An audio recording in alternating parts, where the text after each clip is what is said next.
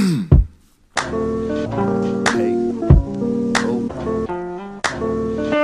guys, my name is Kalena. I'm from Imo State, Nigeria.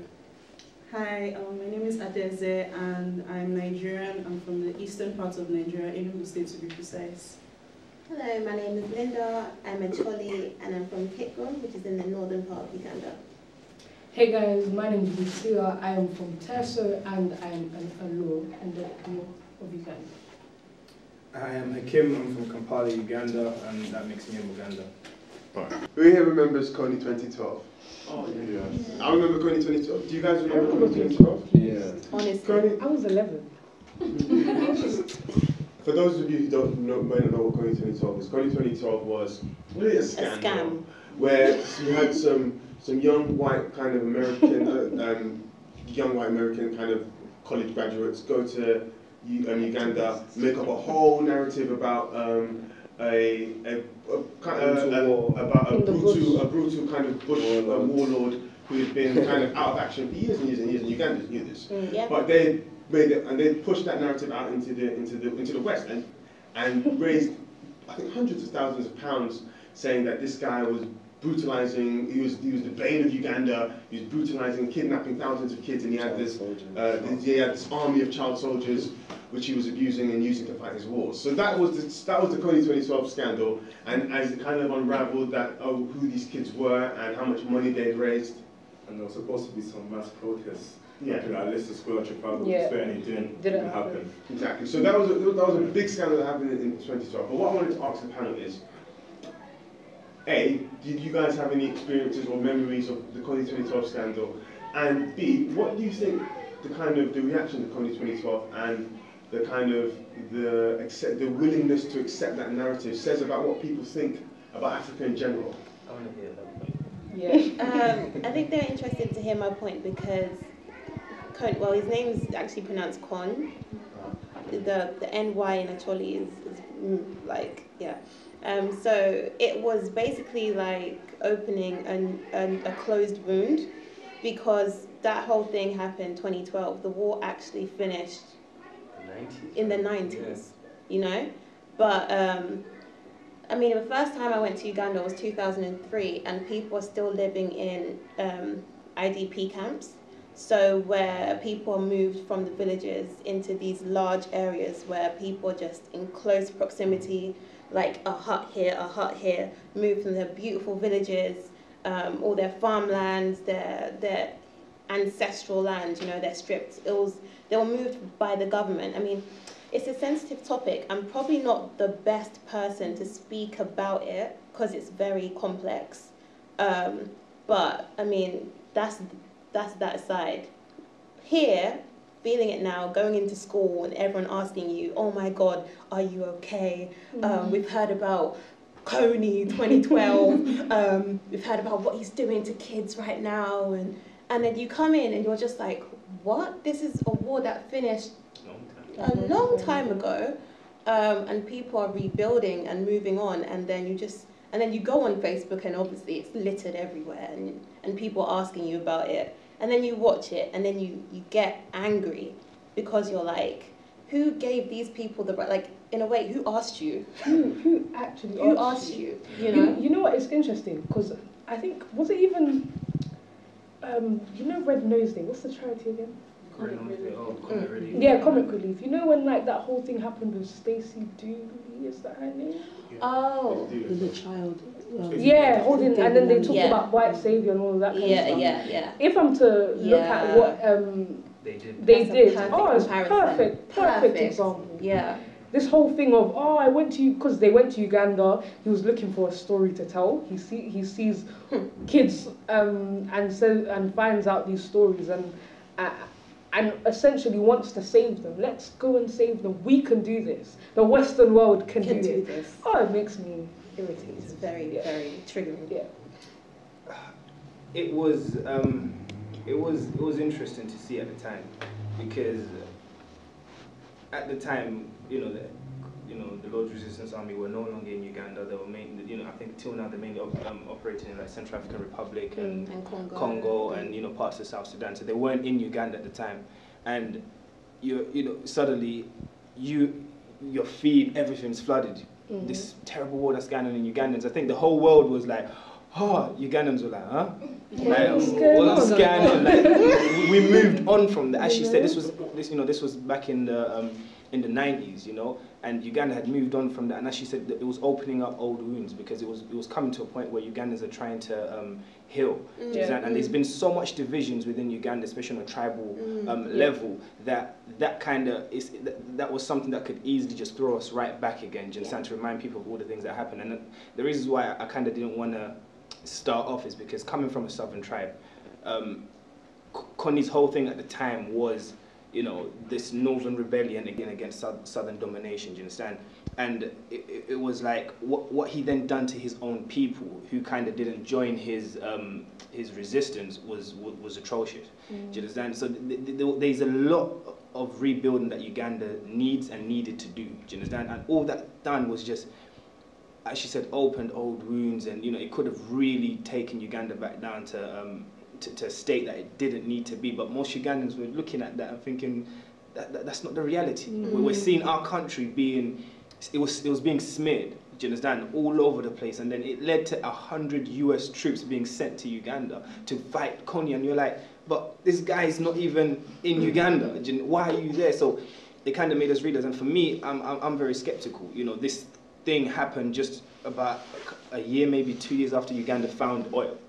Do you get what I'm trying to say? So Ugandans were looking at it, oh, so we find oil, and then 15 years after the war ended, now you want to come and care about what's happening in Uganda. Is Kony dead at this point? No one knows. He's alive. Well, depends who you are. No one knows. I even watched a video today on YouTube, and it was of this man talking about he met Kony in like June this year in the bush. So who knows? He might be alive. Listen, and there are people who, for example, there are people, especially northern tribes who believe that Kony wasn't real, or even if he was real, he died, and then certain people, you know, the government continued that idea. It was there for them to continue the war against the North. Do you understand? And it was like the boogeyman that they were going to use for the government to just, you know, do it. Because, truth be told, the government, which is a Western-dominated government, when they came in power, they did not like northern tribes anyway. So a lot of people saw that as an excuse for the government to continue their war against northern tribes anyway, and they would just say, you're part of Kony, you're dead, you're part of this, you're dead. So there's a lot of uncertainty around that whole thing, and it just kind of made things worse. Why do you think there was this like disdain towards northern tribes? What is the issue? That goes back to colonialism. That goes back to how the British ruled Uganda at the time. A lot of the northern tribes were given military positions within the colonial system. Do you understand? They were given the guns. They were basically the fighters who were in place, who were put in place to check other tribes to make sure that you don't step out of line. Whereas in the southern, we were given a lot of education and political positions. So it was like there was this. I mean, can I ask, like, what religion are people in the north typically? It mixed. Uganda's predominantly a Christian country, but unlike Nigeria, we're not tribes aren't split across religious grounds. It's just ethnic, and you'll find, you know, all religions across every different tribe. So it's very much Uganda's very much a tribal thing as opposed to religious. I'm just asking that question because we had a conversation with Sudanese people, and it was the same thing. The northerners were given military military weaponry and all that stuff. Yeah. And it's mostly because of their religion. No, it was just, I think, because maybe the British thought they were better fighters. I have no idea. Bizarre because the exact same thing happened in Nigeria. Exact same thing. Sudanese people literally said the exact same thing with the north and south divide. Also, maybe easier. But divide and conquer is like there's research into the British using that tactic to colonize. So I'm not actually surprised. Like before is unity, after there's huge division. And there's confusion as to where the division comes from. It was very easy for them to do that in Uganda because in Uganda, it's such a small country, but it's so densely packed with so many different tribes. Yeah. And literally, tribes, like a tribe is here and a tribe is there, and they speak a completely different language. And they may have some backgrounds where they recognize each other and they've intermarried and intermixed. and some tribes that have like migrated from certain places, and now they've assimilated. There's loads of that, but it was very easy for them to say, okay, we want to associate with you, and we'll give you the equipment, the education, the prosperity for this region to grow, and then the rest is kind of like... He's an AK-47. Yeah. So a question to the Nigerians on the panel. Do you guys have any memories of Kony 2012, firstly? And secondly, are you similarly suspicious now of African charities when they're raising money? And that's not just for you guys, for everyone. So just to the Nigerians. Personally, well, this is the first time I'm hearing of Kony 2012. So were you in Nigeria back then? Or? So I predominantly grew up in Nigeria, so I have no idea of, I came here when I was an adult, so I have no idea of that. So I remember hearing about it and the uncertainty around it as well. Like, no one, like, that would be the question, like, do you believe in Kony? Like, 2012, like, you know, that was like Santa Claus kind of thing. So I remember that, and I just remember, I'm the kind of person where things are so back and forth, I would just say, I'm not interested in like, nobody really knows. So I do remember that. And in terms of with African charities, I think it goes even further. And I think one of the biggest issues in Africa, like, I don't usually like to put Africa together, but it's a common issue, I think, is the ability to fact check within the country. And African people, naturally, we love stories, you know, like, like a good story. There's nothing better than a sweet story. And it's funny because there's a time I was in the village, and this story really sticks with me because we were talking about the elections and this and that, and my cousin was telling me how when he was in Port Harcourt, the area boys came out and started shooting, and they said that if you don't vote PDP, we'll kill you, this and that. And then he said that the police came, and then the police shot the area boys, but the bullets didn't enter. So after that, everybody like voted PDP, and that's how they won it. So I was like, oh wow, that's mad, like that's crazy. So you were there. It's like, it's not that I was there. It's like, oh, okay, so the guy that told you, was he there? It's like, it's not that he was there, but so, you know, kind of, when you go back to it, the fact that he was so confident when he was giving that story is because, you think he was there? Yeah, we love the story, we love the story side, so we can really believe it and deliver it as something that actually happened. Yeah. And I think that is an issue that these guys and some charities are actually playing on, the fact that, you know, there isn't an easy way to fact check things that are going on, so we can kind of create, like, in media, that's the best kind of platform where there isn't an ability to fact check things, because then you can create the perception yourself. So I think there's a lot of issues in Africa that go back to the fact that, you know, there isn't this ability to quickly fact check, and this love of stories makes things quite blurry that you may never know. So with African charities, they could be doing that too. I think one of the saddest things at the time of the Kony situation was the fact that at the time in northern Uganda there still were camps, displacement camps at the time, and these guys, when they went, they filmed there and made it seem as though the whole of northern Uganda looks like that, when in reality at the time I'll say the vast majority of people in northern Uganda were getting back to their lives. They were back in their villages. The area is beautiful, it's growing, but they wanted to show one particular side, and it was very, very insulting to the memories of those who were lost and to those who were still in the camps, but also was kind of dismissive and undermining of those who were able to rebuild anyway. You know, so it was insulting and angering.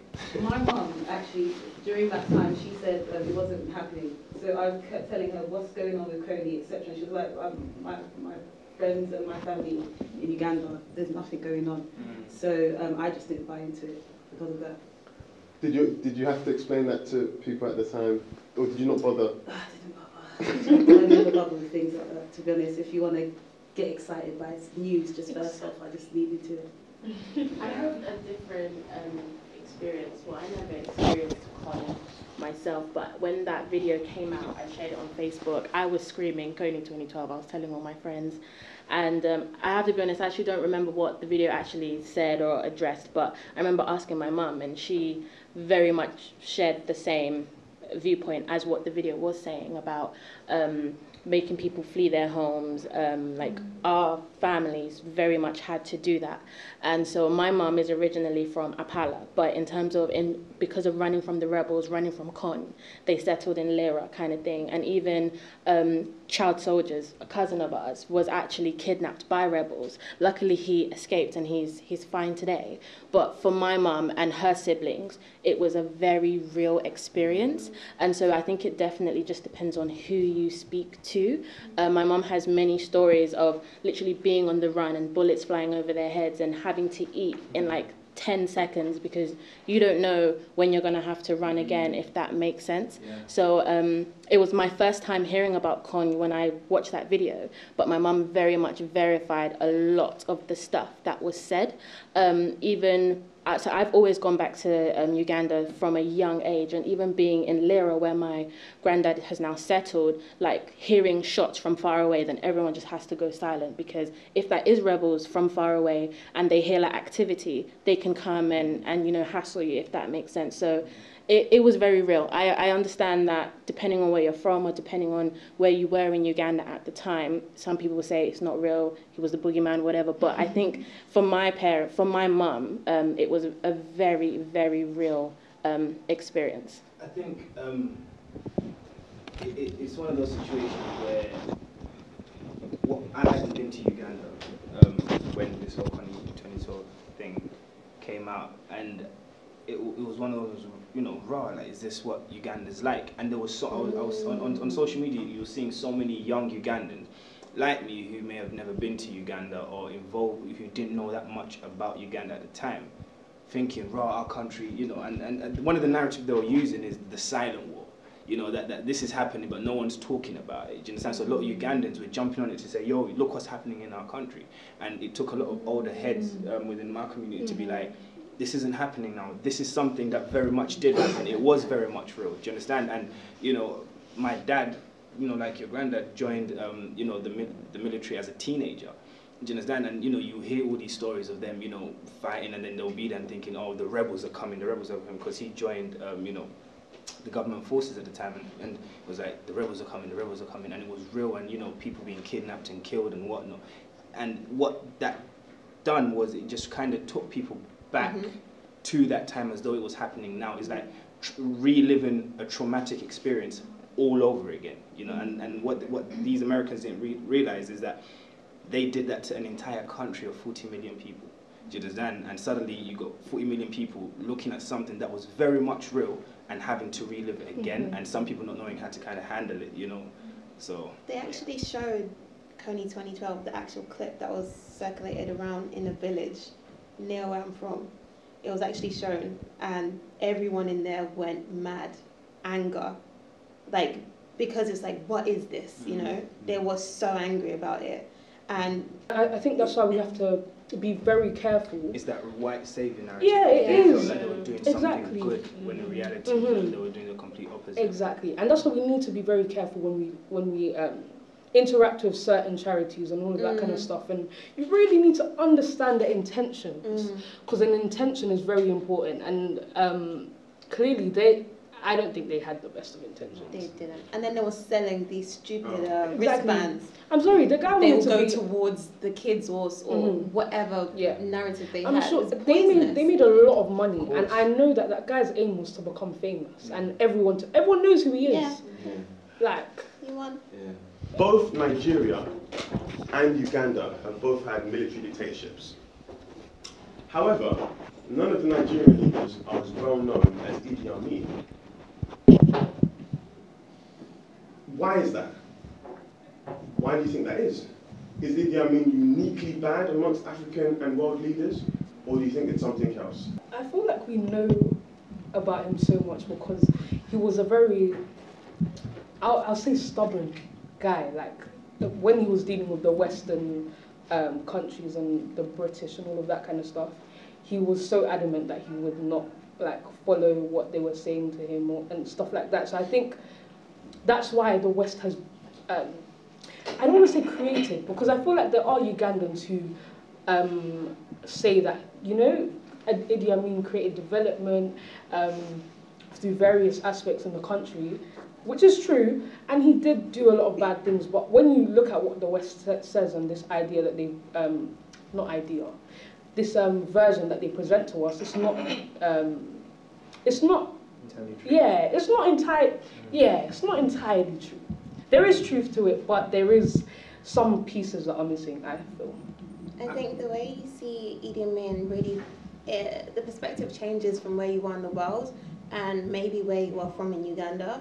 I think to the outside world, he was notorious for the way that he dealt with things internationally. For example, at that time, no one on the planet would dare challenge Israelis, and he kidnapped 2, and that's what led to the raid on Entebbe, if anyone's ever heard of that, which sort of launched him first into the public eye at that time.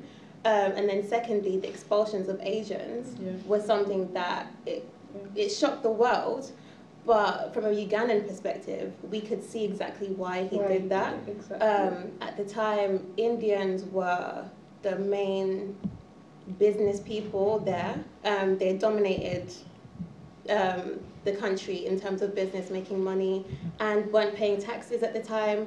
They weren't intermarrying, they weren't integrating into the Ugandan society. It was a very imperialistic approach that they had.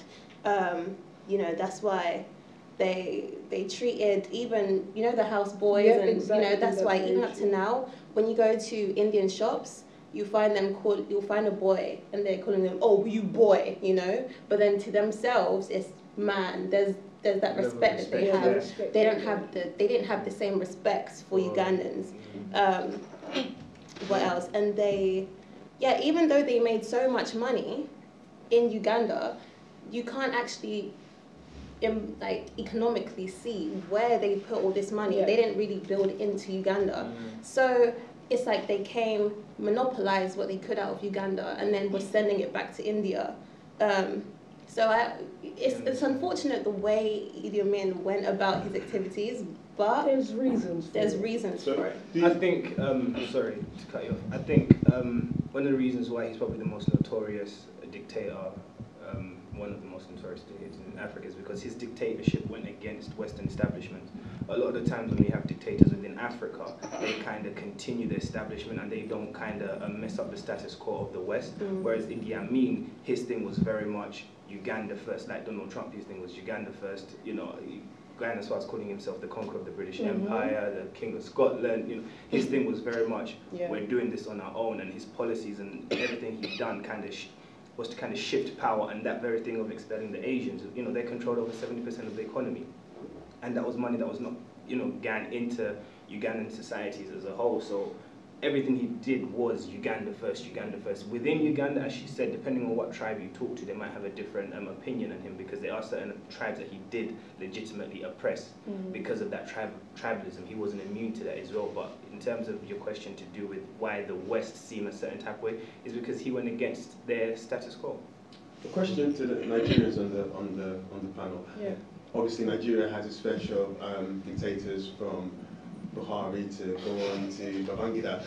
Why do you not think that none of the Nigerian leaders, however, outside of the Nigerian community, are particularly well known on the international stage, the same way Mugabe, the same way Idi Amin, the same way Colonel Gaddafi?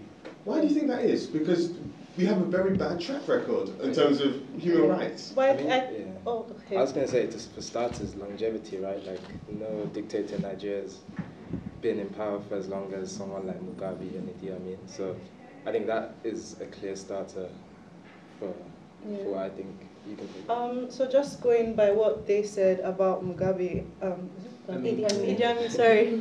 I totally, I don't, so you were saying something like she was giving the reasons why he expelled the Asians, because I know about that. And this is the first time I'm actually hearing the reasons behind what, because if you just go online, you see things like, oh, he expelled the Asians and then it led to the economic decline of Uganda. Right. You don't really know the meaning, the reason why he did what he did. Yeah. And obviously, I'm sure he's not totally guiltless. He did do some things that were, But going back to your question, someone said something, I can't remember who, but they said that Nigerian dictators kind of kept to the status quo. when we got our independence, we all know that the British, even though we had our independence, they were still running things behind the scenes, and they put specific people in power, like especially the northern leaders in Nigeria. So you have Abacha, you said Babangida and other people, and all of them, like, it's just the mentality of Nigerians, like me, myself, and I, not really caring. So that whole nationalistic Nigerian pride that, oh, I'm going to make Nigeria, is like making Nigeria great again. It's the same. It's kind of the view that Mugabe and Idi Amin had, even though, yeah, it wasn't. But Nigerian dictators don't have that mindset. It's all like what I can grab. Oh, let me liaise with the Europeans and steal billions of naira for me and my children's children. And so they're complicit, and they're very like, there's no fight or resistance. So that's why when you go online, I mean, for Abacha, for example, I think he was the most notorious dictator that we had, military leader that we had in Nigeria.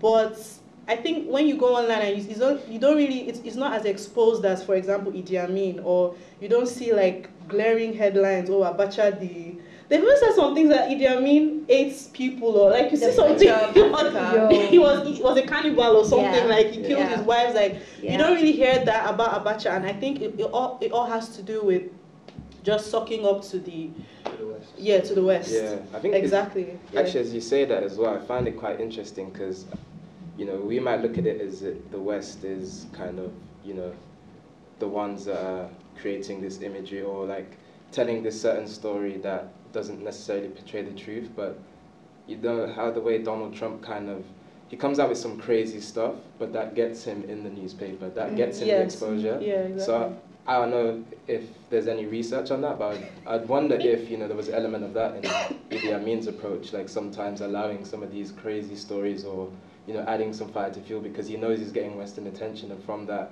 you know, it does come with power, whether you use it for right or wrong or what that power is, it gives you influence in the status. So I don't know, but it's just interesting when you make that Trump comparison, like, is there another way to look at this? And one thing to bear in mind is that Idi Amin was an uneducated man. You know, he dropped out of school, like, maybe P5 or something. Like, not even an insulting way, but like, he didn't have the general intelligence of how to handle conflict, how to handle situations. So, I mean... But he loved his country. He loved his country. Yeah. He didn't have the best way of expressing it at times, yes, however, he was very patriotic.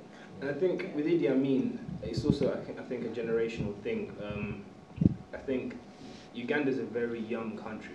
I think we're the youngest country in Africa, second youngest country in the world. So the vast majority of Ugandans were not around during Idi Amin's reign.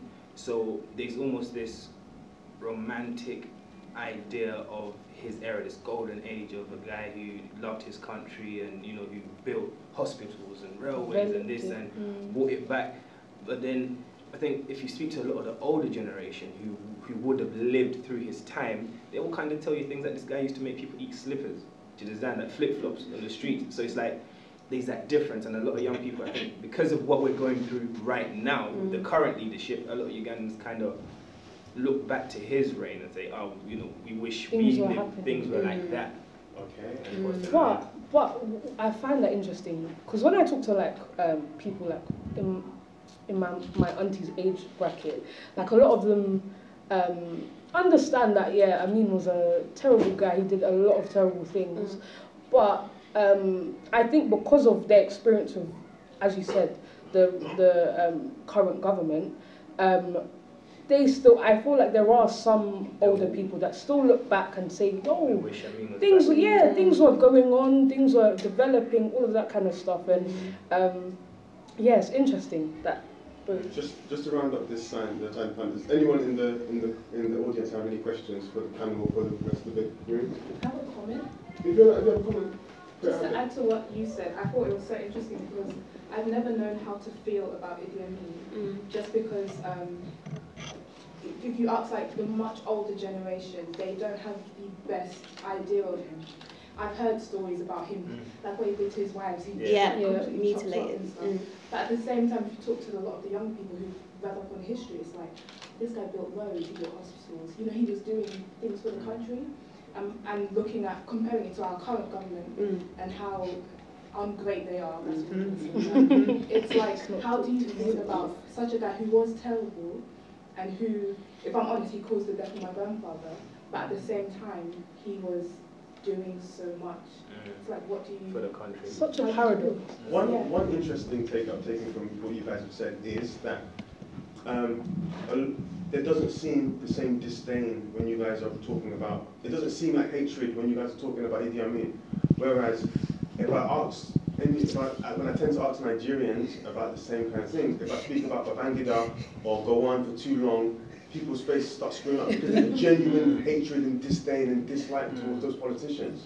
So it's just, I think it's just interesting that there's a different kind of dynamic. I think that comes from the fact that, I think as we've all kind of said, she beautifully said, it's a paradox, that, you know, and not knowing how to feel about it. I mean, simply because we kind of understand the fact that what he did a lot of, you know, bad things, do you understand? But if you look at the climate of Africa at that time, it wasn't unique, but also it's like, when we look back at the country then, and then I think it's mainly comparing it to the current government now, where the current government is far from a nationalistic government, and for him, his thing was all about the country. Do you understand? And a lot of Ugandans were very patriotic. We love our country, and we want to see the development of our country. So we kind of see its decline right now, and then look at Idi Amin's time and thought, okay, you know, he brought power back to the people from you know, Asian-controlled economy, put it back into the hands of Ugandans, and it's that emotional confusion. Do you understand? Where he was good for the country, but then there's a lot of pain, you know, associated to him. Yeah. Hey.